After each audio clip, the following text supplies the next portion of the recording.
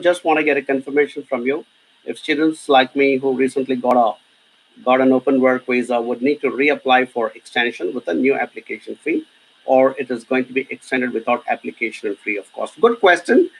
They have not published the instructions yet. So the instructions is the actual legal instruction that they have to publish as a requirement.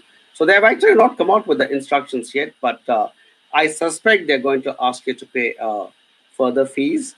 But I suspect it's also going to be quite a simple process. So again, like I said, we are providing that free of cost to our students. So get in touch with Mary, and we should be able to sort it out. But I suspect they'll ask you to pay a bit more of fee additionally. All right. Cool.